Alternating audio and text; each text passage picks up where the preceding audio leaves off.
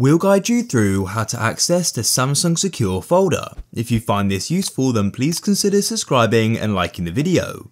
First of all, we need to go and enable it. To do this, go and open up your settings. In your settings, go and scroll down like so until you see security and privacy. And then what you need to do is go and scroll down until you go and see more security settings. And in here at the top, you'll see the option for secure folder. Click there. And what we can do is then go and set this up. So click continue at the bottom. And what you can do is we need to sign in with a Samsung account, or we can go and use a Google account. So I'll click on Google. What we need to do is agree to this here, which I'll go through now. When you're ready, click on agree at the bottom. You'll need to scroll down.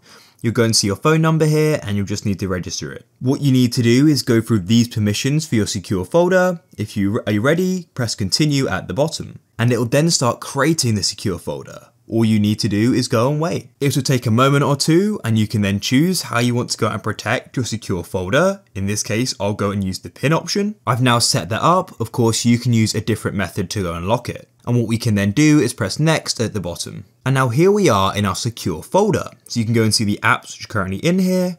You can go and add more by clicking that plus button. And what you can then do is choose apps you want to go and add.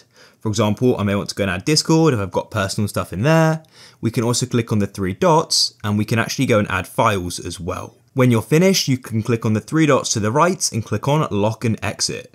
And then to find it, you can just go and look in your apps and here it is. And when you go and open it up, you'll need to go and enter in whatever method you used to lock it.